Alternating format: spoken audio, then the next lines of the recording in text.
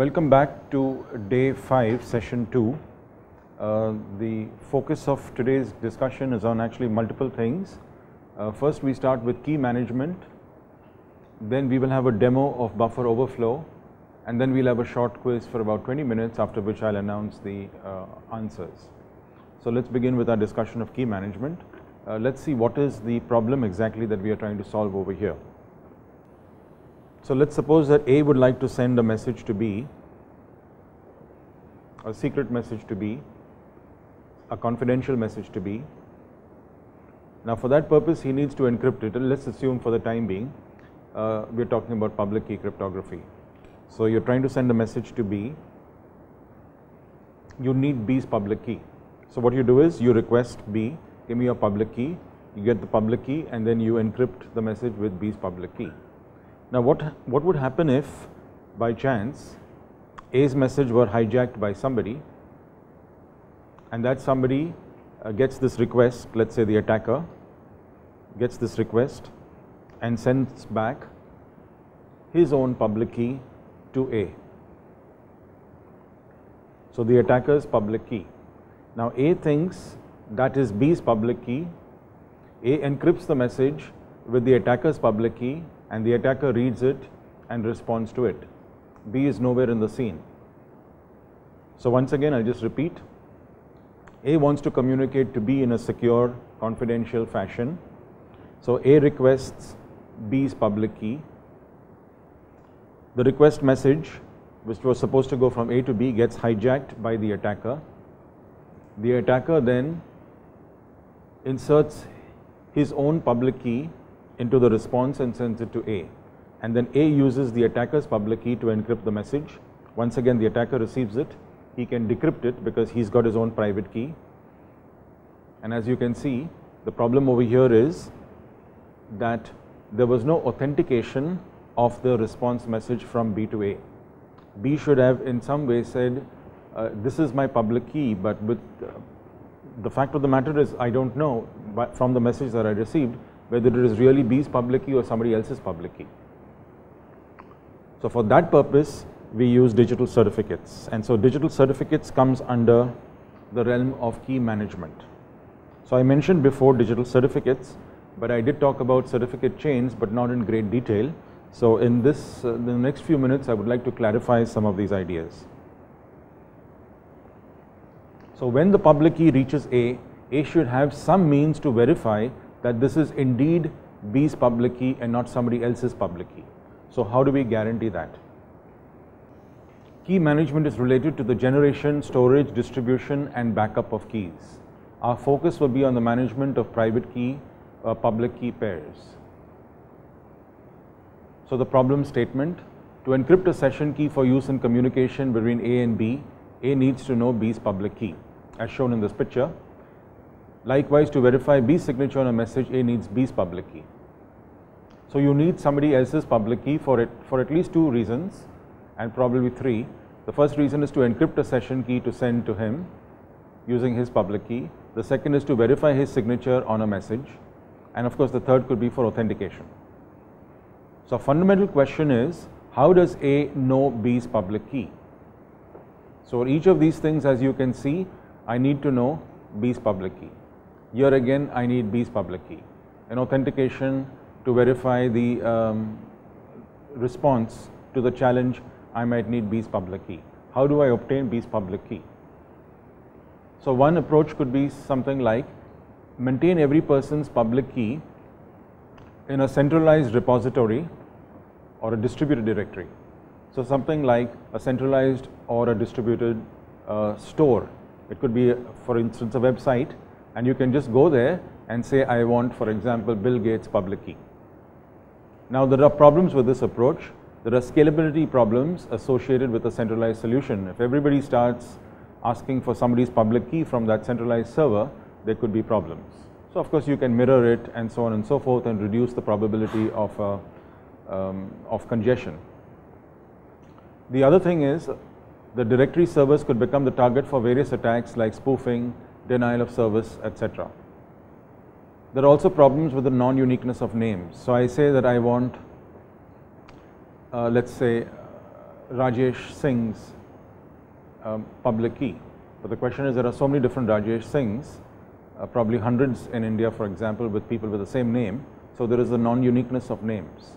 So there are several problems with this either centralized or distributed approach that I just mentioned, going to some website or a bunch of websites and asking for somebody's public key. So is there another solution? And again, this is not a solution without problems of its own, but at least this is one solution that seems to be working today, and that is the use of digital certificates.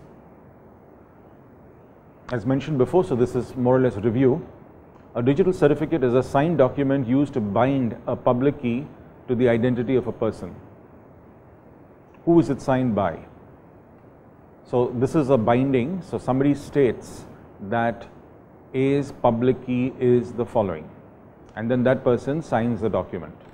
So that document is basically the digital certificate. Now we use the word identity over here. So the individual's identity, what is it? What comprises an individual's identity? It could be his name, it could be his email address, postal address, etc. Any combination of these things that is unique for an individual. So in some countries you have the national identification number or social security number, etc., which uniquely identifies a person. No two people have the same national identification number, for example. Certificates may be issued to individuals, to organizations, or even to servers. So a web server can have a certificate, as we have seen in the SSL protocol.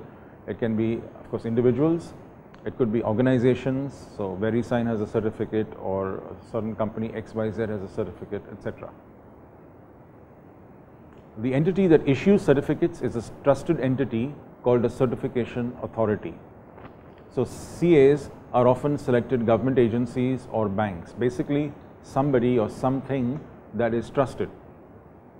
There are also different types of certificates. The most basic type can be requested through email from the principal or from the subject, from the holder of the certificate to the CA. So you can, through email, for example, request from a certification authority. So there are different types and levels of these certifications. So you can request a certificate from a CA, a very basic certificate. Now, what does the CA need to do to give you a certificate? At the very least, the CA needs to verify your identity. And if you want to get more fancy than that, the CA should verify that the public key that you claim to have is related to the private key that you have kept securely. So you are not going to tell him the private key, you're going to only tell him the public key. But there are times where the CA needs to verify that you have the corresponding private key. Notice that with RSA and DSA and so on, the public key and the private key have a mathematical relationship with each other. So basically what you are doing is you are taking the public key in an email and you are saying, Mr. CA, this is my public key and these are my credentials. Now if the CA, the first thing the CA will do is he will try to verify your identity. Are you really the person you claim to be? Is this your address? Do you work for this company? Some basic information just to identify you, sort of.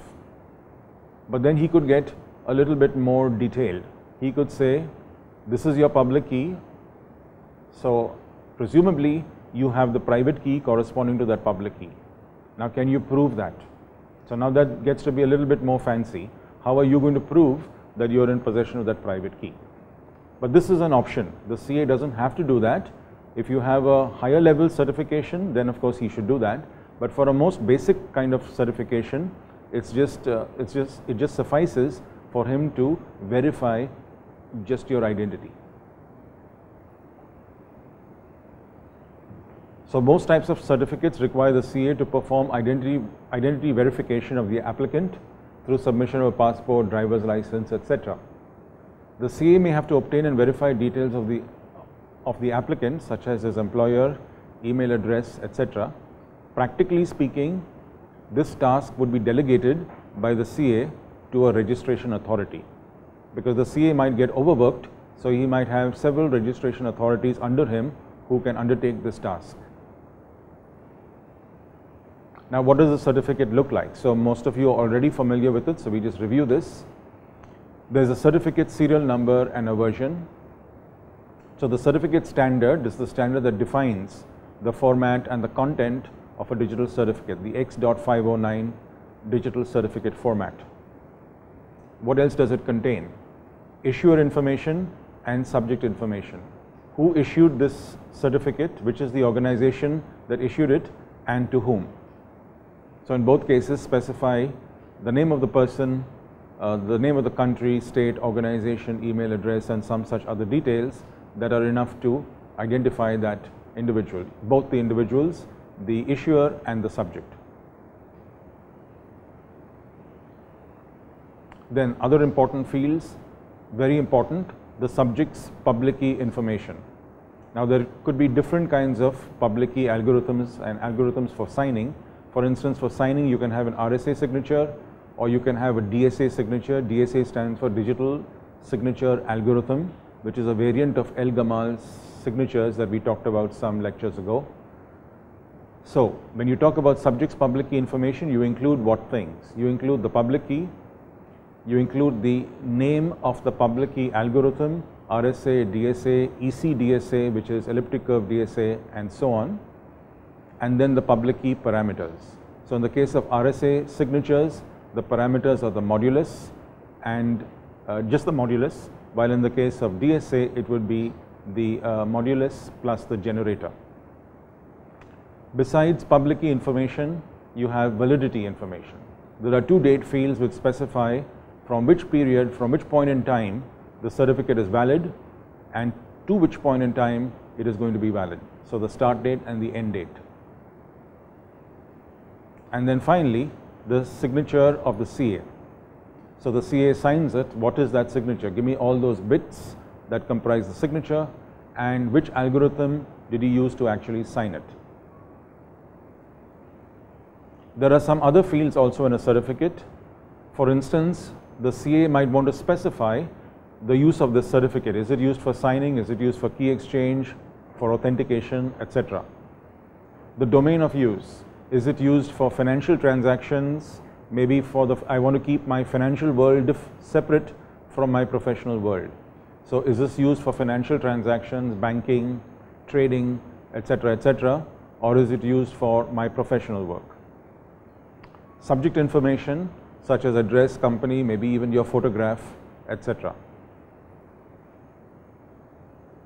So in the context of certificate chains, this picture is quite useful. So what does this picture actually tell you? It tells you there is a root CA in this tree of trust. So this is one possible topology. So there is a root CA. The line between the two indicates that CA1 trusts CA2 and vice versa. So it's actually bidirectional. CA1 trusts CA2, CA2 trusts CA5, and so on and so forth. So basically what this means is that CA1 has issued a certificate on behalf of CA2 and signed that certificate. CA2 issues a certificate on behalf of CA5 and CA5 issues a certificate on behalf of U2. So these are regular users, while these are certification authorities or registration authorities. Now let's consider the case where U8 needs to communicate with, let's say, U2. So U8 needs to communicate with U2, for which purpose U8 needs to communicate a session key, and for that purpose, to encrypt the session key, he needs to have U2's public key. So now what should we do? U8 needs to have U2's public key. Now U2 can send the certificate signed by CA5, but as you can see from this picture, U8, user 8, doesn't know anything about CA5. There is no relationship of trust, or even he's not even aware. This guy U8, user 8, is not even aware of who CA5 is. So for U2 to produce the certificate signed by CA5 is meaningless as far as U8 is concerned. What U2 needs to produce is an entire certificate chain. So what U2 will do is it will provide a certificate, CA2 certificate signed by CA1, and also CA5 certificate signed by CA2, and also his own certificate signed by CA5. So this is called the certificate chain. I mentioned in some of the authentication protocols that you might send a certificate or the certificate chain. So this is the chain of certificates, 1 certificate, 2 and 3 as far as U2 is concerned. Now as you can see in this picture, there is a relationship of trust between U8 and CA1, and trust is transitive. So if this guy trusts this guy and this guy trusts this guy, then this guy trusts that guy. So U8 is well aware of CA1. So when he receives this certificate chain, what he does is he first takes this certificate, the certificate of CA2 signed by CA1, and verifies the signature of CA1 on CA2's certificate. So from that he gets CA2's public key, because the certificate that CA2 has is a binding between the identity of CA2 and his public key. So from that he extracts out CA2's public key. Now he has a certificate signed by CA2 on behalf of CA5. He takes that certificate, which is a binding between CA5's identity and his public key. He takes that certificate, he verifies whether the signature is authentic or not, because he has now CA2's public key. So he verifies the signature of CA2 on CA5's certificate issued by CA2 to CA5, and from that he pulls out CA5's public key. And finally in this chain, CA5's public key on behalf of U2. So he verifies CA5's public address, he takes out CA5's public key and verifies CA5's signature on that certificate, and thereby he knows for sure that U2's public key is what is contained in the certificate from CA5 to U2. That's how he obtains U2's public key, and he is convinced now that this public key is authentic. So this is in words what we saw in that picture. So CA1 is the root CA. It vouches for and issues certificates on behalf of its next level CAs in the tree, that is 2, 3 and 4.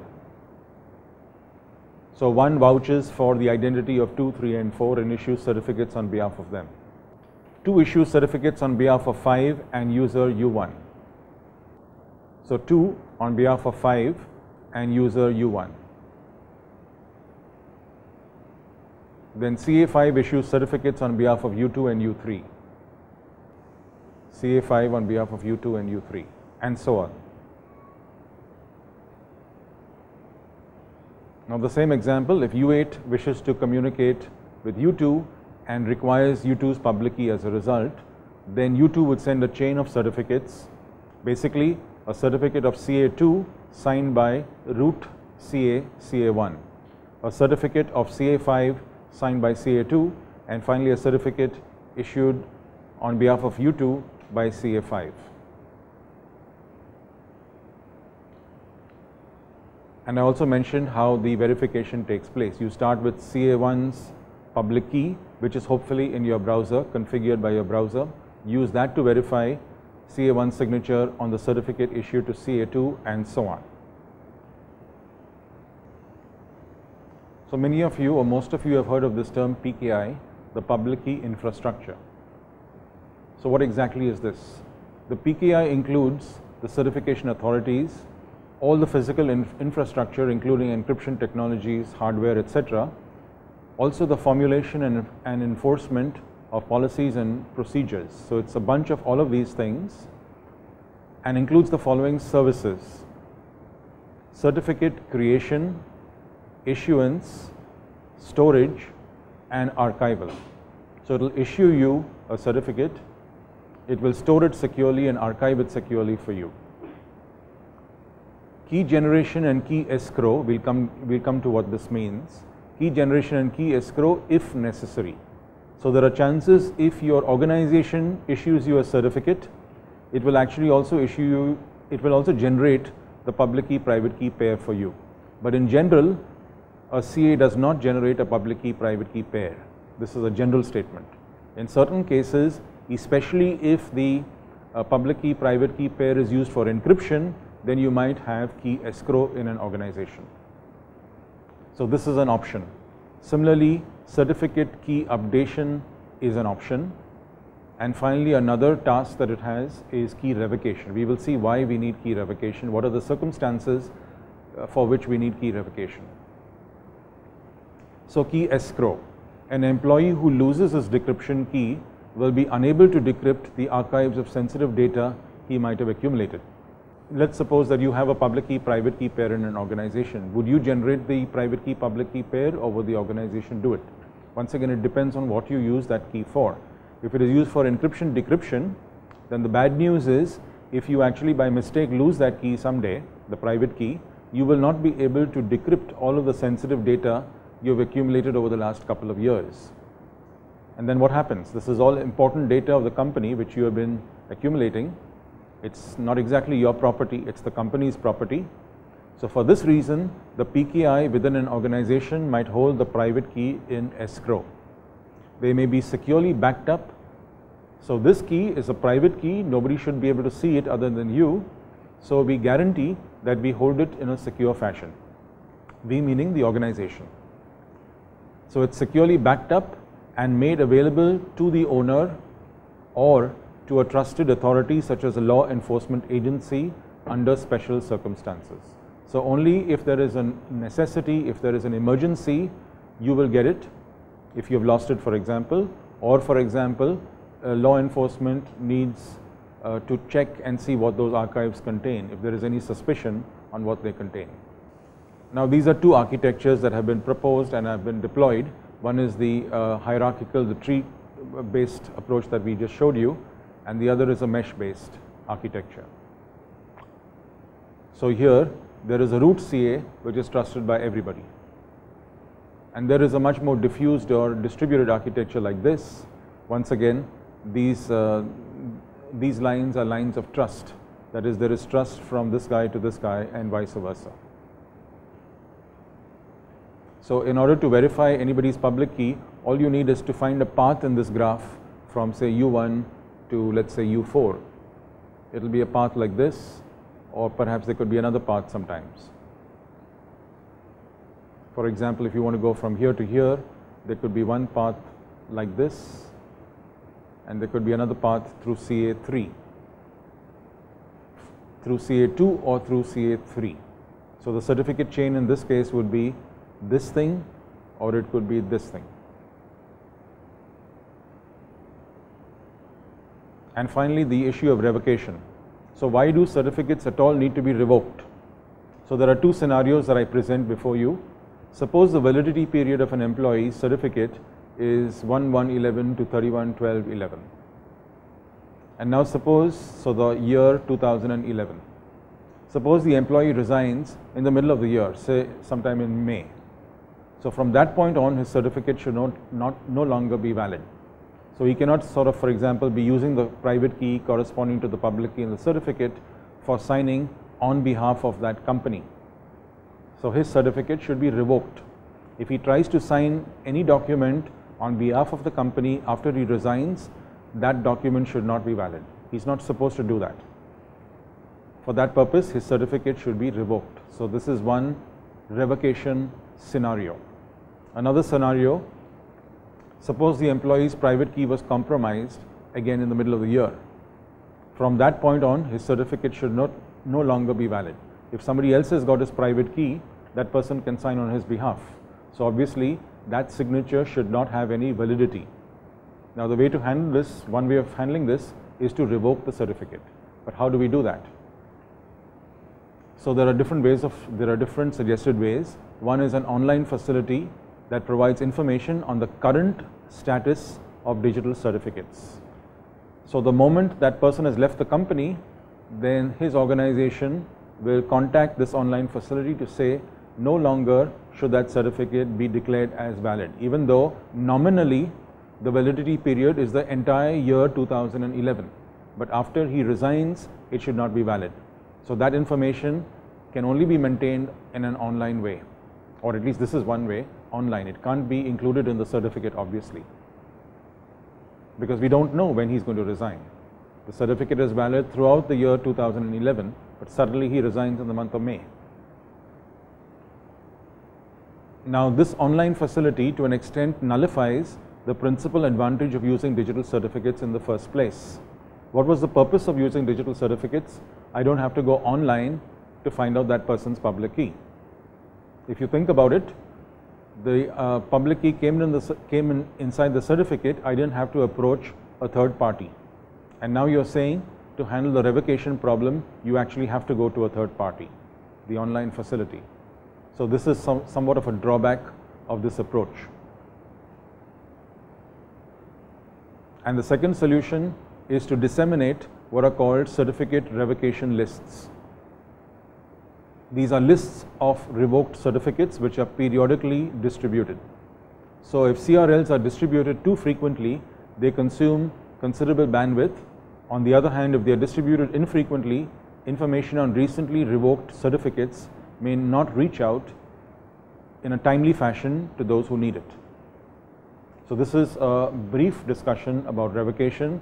There are more details and examples in the text in chapter 10. So with this, I conclude the introduction to PKI and key management.